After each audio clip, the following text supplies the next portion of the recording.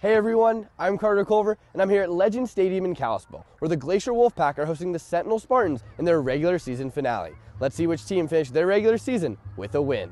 In the battle between the two AA teams, it was Sentinel who struck first, with this 15-yard touchdown run from Brady Whitman to put the Spartans on top 7-0 to start the game. Glacier responded swiftly when facing 4th and 14. QB Jackson Presley kept it himself and sliced through the Spartans' defense for a 21-yard score to tie things up at 7 at the end of the first quarter. Sentinel's Caden Dernberger hit this field goal towards the end of the second quarter to put the Spartans on top 10-7 heading into the half. Sentinel started the second half with a bang as Danny Sermon barreled his way into the end zone on 4th and goal here to give the Spartans a 17-7 lead. However, the Wolfpack responded immediately as Presley connected with Cohen Kostelitz for this 34-yard catch-and-run touchdown to cut into the Spartans' lead and make it 17-13. On their next drive, when facing 4th and 7, Presley found Bridger Smith for this 39-yard catch and run to give Glacier their first lead of the game and put them on top 20-17. Sentinel was unable to get any momentum in the second half, and Glacier put the nail in the coffin late in the fourth quarter as Presley connected with Kostelitz for the second time on the night. This one a